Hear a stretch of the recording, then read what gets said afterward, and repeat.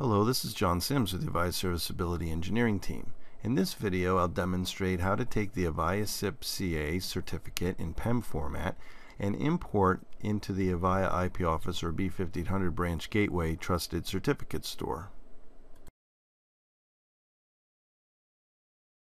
Before I get started with the demonstration, first a bit of background about the Avaya IP Office and B5800 branch gateway trusted certificate store. The certificate store contains a set of trusted certificates to evaluate received client certificate requests.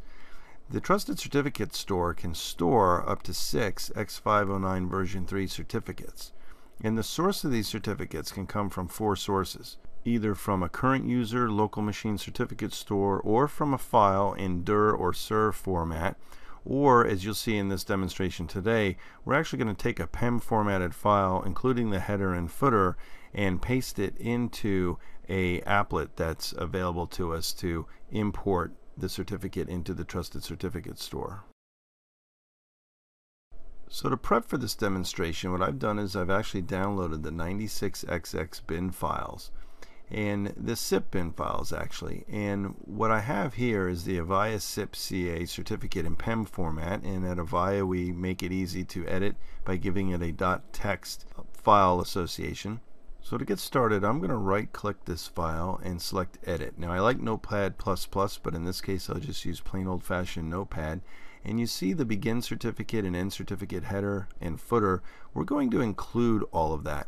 So I'm going to highlight all of that text and then right click and copy, therefore putting that into our clipboard buffer.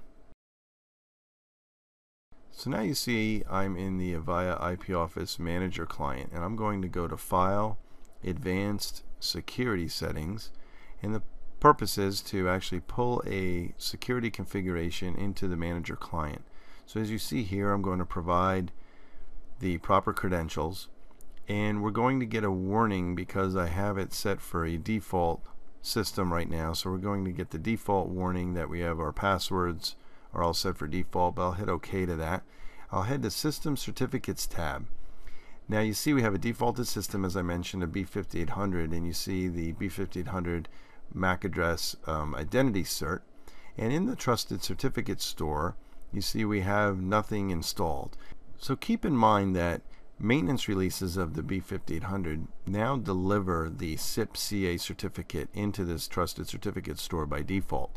But the initial release did not, and also this demonstration is also valid for a third-party certificate that you want to copy into the Trusted Certificate Store of either the IP Office or B5800 for TLS or other purposes. I'm going to simply select Add, and then we have our 4 options we mentioned in the initial slides of how to import the certificate. I'm going to select the last option, which is the Paste from Clipboard option.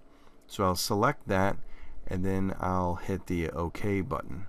Now we have a certificate text capture applet to make use of. So if I click in the window of this applet, I'll then do a Control V and paste the information in, including both the footer and the header of the certificate, of this PEM formatted certificate, and then I'll click OK.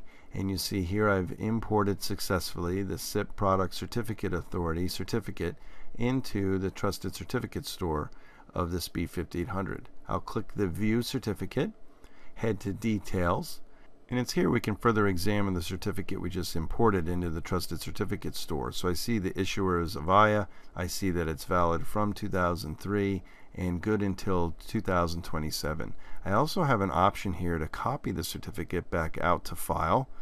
I won't elect to do that now. I'll click OK, and then in the lower right corner I'll click OK again to accept the changes on this configuration form. And then the last thing to do is to actually save the config, which I'll do in the upper left corner, clicking the floppy disk save icon. And this completes our demonstration. Thank you for your time today. We welcome comments, questions, and feedback at mentor@avaya.com or on Twitter @AvayaMentor.